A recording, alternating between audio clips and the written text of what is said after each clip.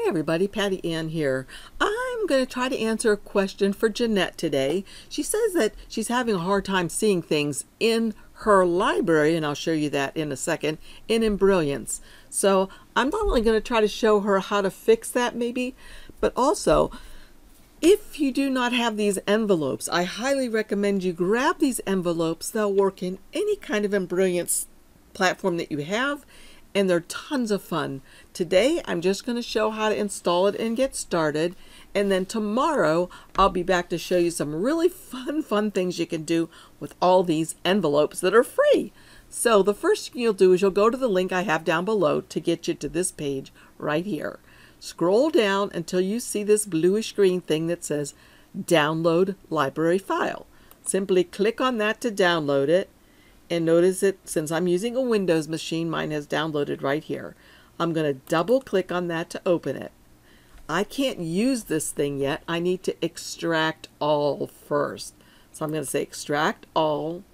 I'm going to leave it the folder as it suggests, and I'm going to ask it to show the extracted files when complete. So then I'll click on extract. Once they've been extracted, here's all I have to do.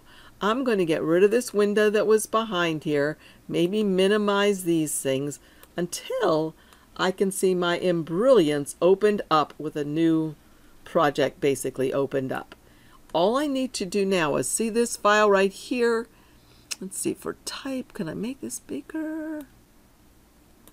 Here we go. It's an embroidery installer file. So that's what I want. This right here is how to use these kinds of files. It's a Acrobat file that you can read, but the installer files is what you want. You can simply drag this top thing. Notice when I'm dragging it, see the plus sign? That means that my computer is dragging that over there. It's adding it to my Embrilliance platform. I'm going to let go and notice what it says now. I can get rid of this. And now it says envelopes 1.bx has been installed in Embrilliance envelopes. So I'll say OK. So what's that mean? Well, if I go up here to the gear that's the Merge Designs gear and click on it, we'll be able to see the library. Now something goofy is going to show up in mine that won't show up on yours because I have another piece of software in Merrily, and it's asking me to do something with that. So I'm just going to cancel that. But this is what you'll get. When you go to the catalog here in your library, one of the drop downs will be envelopes. Click on that and you'll see all of these envelopes that you can use. And you may be wondering, well, what in the world is an envelope? Well, let me just very quickly show you right now, and then tomorrow we'll get more in depth in these things. So if I double click on this, it opens right here, right? And I can tell you right now that the envelope part of this design is this really thin little black line right here. And so I can tell that because if I click on this, okay, check it out. It highlights that. I can even change its color so you could see it better. I can make it, what should I make it? Maybe red? I'll make it this pinky color. Okay, and then I'll scroll in so you can see it a little bit better. Let's see.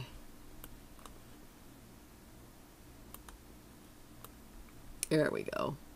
So you can see now that I've made the envelope 2, purpley. All right, so let's just look at the stitch simulator for a second, see what this thing's going to do. So what it's going to do is it's not going to stitch the envelope 2 at all. It's going to stitch the satin borders. So watch. See, there's the satin borders. It's just really nicely stitching around that. So where do the envelopes will come in? Well, let me click on the stitch simulator to get rid of it. And I'm going to put some text in here. I'll put my name. I'm going to come up here to create letters. Instead of using, whoopsie, let's undo that. Instead of it being ABC, I'm going to make it say Patty Ann, all in capital letters. And hit enter on my keyboard. So notice what that did.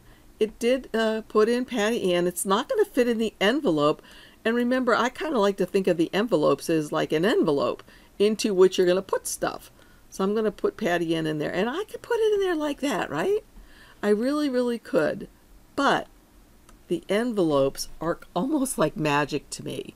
So again, let's look over here in the Objects panel. We have the envelope 2, we have the satin border stitches, and then we have letters. Here's what you need to do to get the magic to work in the envelopes. Click on the letter sign, double click on it so that you get the cursor there, and you can put something at the end after the word letters. And what you're going to put at the end is whatever the envelope is labeled. So since it's envelope 2, you're going to put a 2 at the end. It's going to say letters 2.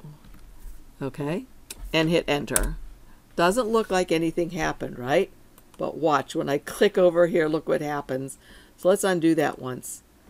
Let's pretend, hey, let's see if we can name this envelopes 5.